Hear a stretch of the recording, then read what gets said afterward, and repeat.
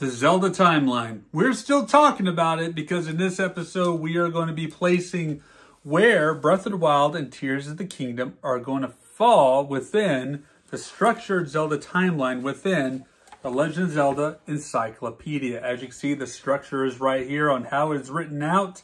Got descriptions of each timeline individually of what takes place during the events, which I've already talked about that in the prior episode. So if you have not seen the prior episode or not familiar with the Zelda timeline, go check out my previous episode before jumping into this, so that way it makes a little bit more sense for you. Or if you have one of these books, study it out real quick, and then we'll dive into my theories and thoughts and opinions about where Tears of the Kingdom is placed within the Zelda timeline. So let's get started. Several years have passed since the events of Breath of the Wild. The threat of Calamity Ganon has been destroyed. However, gloom has surfaced into the land of Hyrule, causing people to become sick. Hyrule Kingdom is currently in a state of rebuilding. All the Sheikah tech has been removed and new towers have been built around the kingdom. Link and Zelda begin to investigate the catacombs of Hyrule Castle and find the source of this gloom that is spreading across the land of Hyrule. They enter into an area where it tells the events of what is known as the Imprisoning War, which are events, when you read through the timeline that takes place right before A Link to the Past in the timeline where the hero dies in Ocarina of Time. We'll dive into that in just a little bit. Link and Zelda enters the center chamber where a corpse is found with a glowing arm attached to the chest of this corpse where gloom is spewing out of. The glowing arm falls and a secret stone falls before Zelda, and Zelda picks up this secret stone. The corpse then begins to reanimate, and quickly gloom shoots out towards Link. Link attempts to defend, but shatters the Master Sword in the process and burns up Link's arm.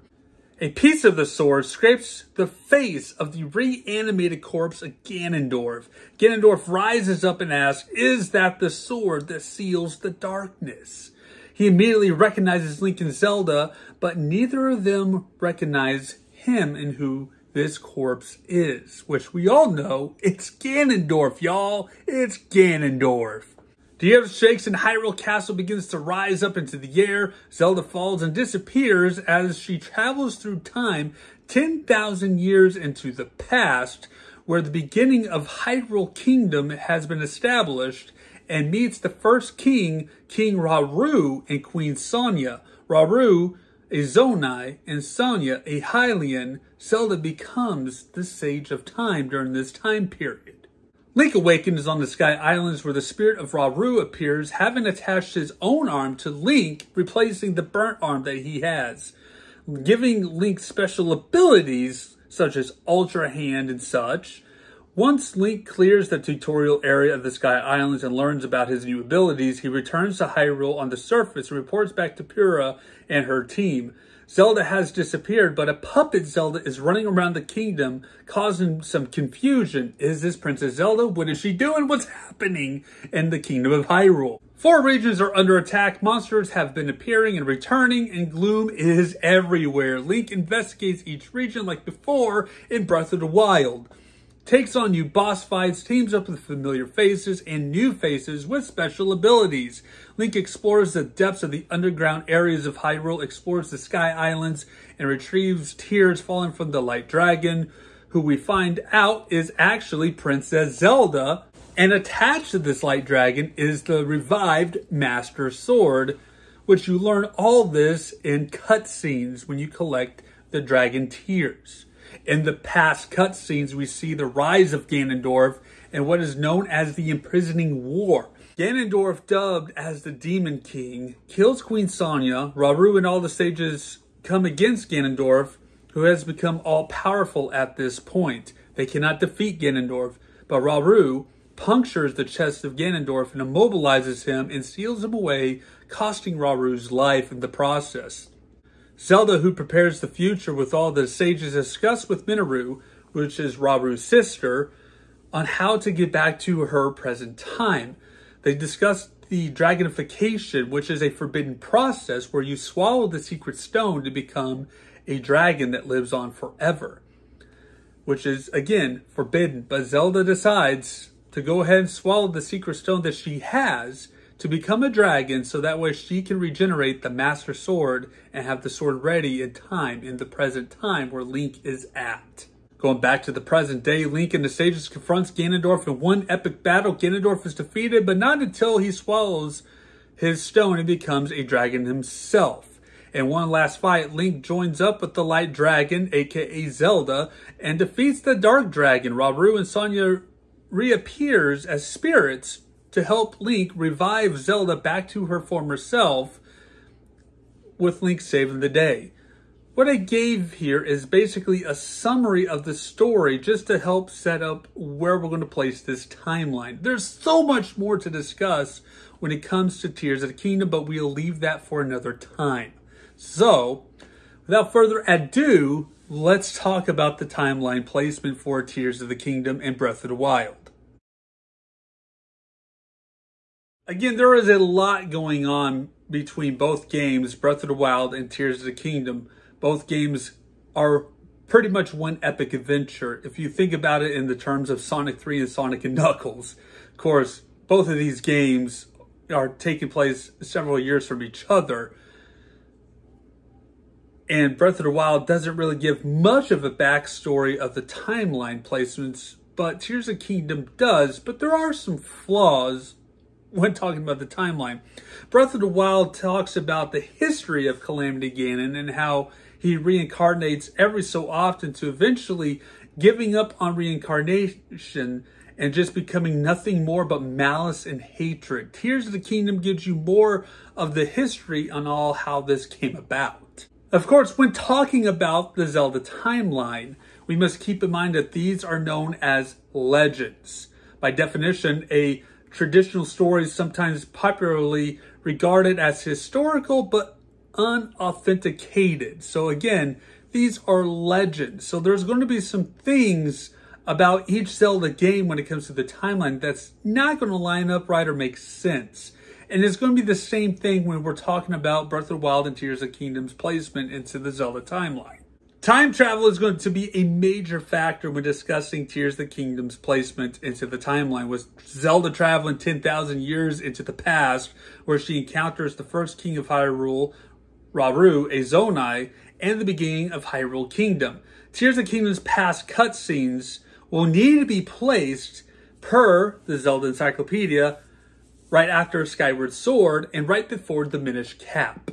This helps explain the Demon King demise's reincarnating hatred and malice that he curses Link and Zelda at the end of Skyward Sword, which leads to a new Demon King in the form of Ganondorf from Tears of the Kingdom. Leading up to Tears of the Kingdom's past story has sealing the Sacred Realm. The sage Rauru builds the Temple of Time and seals the entrance to the Sacred Realm. If we're talking about the same Rauru that's in Tears of the Kingdom, that means the Zonai, Rauru, built the Temple of Time. However, in Tears of the Kingdom, there are two Temple of Times. You have one in the Sky Islands, which you go to in the beginning of the game, and then you have the old remains that is on the Great Plateau, which is in the area that basically resembles Ocarina of Time's Castletown area. So there's that. So which Temple of Time did Rauru build? Perhaps he built both of them. Maybe he built the one in the Sky Islands prior to building the one on the Great Plateau area, where we first established, the Kingdom of Hyrule, and where potentially the Ocarina of Time Castletown and Hyrule Castle is placed at. Another point in the encyclopedia before the events is the founding of the Kingdom of Hyrule. Placing Tears of the Kingdom story past before the Minish Cap does make sense, mainly for explaining the Four Swords after Minish Cap, because Ganon shows up. The problem, though, is geography. The land of Hyrule is vastly different between games, and this is always going to be a reoccurring problem when talking about the Zelda series, especially when we're trying to piece together the timeline. In Minish Cap, Vadi is a new flavor of the month demon that shows up and is defeated as Link seals him away, No Master Sword to be found in this one. You get the Picori sword in this game. Four Swords, which takes place after Minish Cap, introduces Ganon along with Vadi's revival. This, I pointed out in the last video, as where did Ganon come from? Where did he show up from? How did Ganon become a thing when Ganondorf was born in Ocarina of Time? Which takes place after. But if you place Tears of the Kingdom storied past between Skyward Sword and Minish Cap, it's very possible for Ganon to emerge through the form of malice or gloom pouring out of the corpse of Ganondorf. So that could create this incarnation of Ganon in the Four Swords. But then you have the Hyrulean Civil War and Ocarina of Time issues. Zelda in the Tears of the Kingdom storied past, who is dubbed as the Sage of Time, unites all the races together and sages to one day pass on the Secret Stone to new sages in the present day Tears of the Kingdom to help Link defeat Ganondorf. The Hyrulean Civil War breaks after Four Swords, causing conflict among the different races across the land of Hyrule. However, the king then unifies the people under him, so at some point everyone got ununified, and then they got reunified. That's a mess right there. Ocarina of Time introduces Ganondorf, who is known as the Demon Thief in this story of the game, and the leader of the Garuda. Like in Tears of the Kingdom, of course, storied past, Ganondorf was also the leader of the Garuda during that time as well, but he was also known as the Demon King at this time. How can there be two Ganondorfs? Per the story of the Garuda, a male is born every 100 years and is placed as their king. The curse of hatred and malice from demise could have potentially caused a new birth of a second Ganondorf to be reincarnated. To which this incarnation dies at the end of Twilight Princess in the childhood timeline and dies at the end of the Wind Waker in the adult timeline.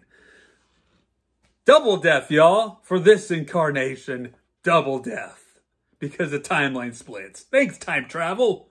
But then you get the Imprisoning War issue. An Imprisoning War takes place before A Link to the Past in the Hero of Time Dies timeline. This war erupts in the Sacred Realm, however. The sages sealed the entrance to the Sacred Realm and Ganon inside of it, alright? And the one in Tears of the Kingdom is in Hyrule, to where they seal Ganondorf with the Rauru sacrifice. These two are two separate events, meaning there were two imprisoning wars, especially if you go down the line where the hero dies. You have two histories of two different imprisoning wars. But placing the main story of Tears of the Kingdom, where do you place it? With Tears of the Kingdom story past placement figured, with it being between Skyward Sword and Minish Cap, what about the timeline for Breath of the Wild and Tears of the Kingdom? Where does that go? Well, obviously, they're going to go at the very end of the timeline somewhere. That's evident. Can it be in the adult timeline? To me, this doesn't work because of the fact that Hyrule was flooded prior to the Wind Waker. And eventually, they established a brand new kingdom of Hyrule somewhere else. No Rauru to be found in this era. So it's not in the adult timeline, but it could be in the child timeline. This would make sense here. And the build-up to Tears of the Kingdom's trailer, I theorized Ganondorf's corpse is the fairy Ganondorf from Twilight Princess due to the damage on his chest. But that is not the case now, since now we know the story behind it. That was just one of my theories and trying to figure out, ooh, where does this game take place? There are so many secrets and theories behind all this stuff. But for this timeline to work for just, the present day game portion, Four Swords Adventure has a new incarnation of Ganon. This could be the start of how Calamity Ganon rises. Ganon is sealed away along with Vadi once more. This could be the case because Ganon could just keep coming back again and again and again until he eventually gives up on reincarnating and becomes Calamity Ganon. However, in the Hero Dies timeline, it could work here too. Ganon is always reincarnating in this timeline. And per Breath of the Wild, at some point, he gives up reincarnating and becomes nothing more than hatred and malice and becomes the form of Calamity Ganon. So either way you look at it, it could work in the Hero Dies timeline. It could work in the childhood timeline. but I don't believe it works in the adult timeline. So where does the games place? Which timeline? Well, here's some other theories that I've heard. I've heard theories that these two games unifies the timeline back together. And I've also heard that potentially Hyrule Warriors, if you place it in the timeline after all these games, it reunites the timeline and make it into one linear timeline. Because again, time travel is a thing in the Legend of Zelda series. But it's not considered canon for Hyrule Warriors. But if you do place it in there, you could probably make that argument, but I don't know. I really don't know on that part. Perhaps these are games that creates a reboot for the Legend of Zelda series. They could potentially have a rewritten history, or maybe the past story of Tears of the Kingdom takes place at the end of all these timelines to unite all the timelines together. It's a very high possibility. Until Nintendo officially states, all we can do is just simply give our thoughts, our opinions, and theories on the timeline placement for Breath of the Wild and Tears of the Kingdom. And that's the reason why I love the Legend of Zelda series. It's because it's open for interpretation. It's open for debate. It's open to talk about how do these games all fit together. Because again, the word legend is in the title of these games and it's unauthenticated.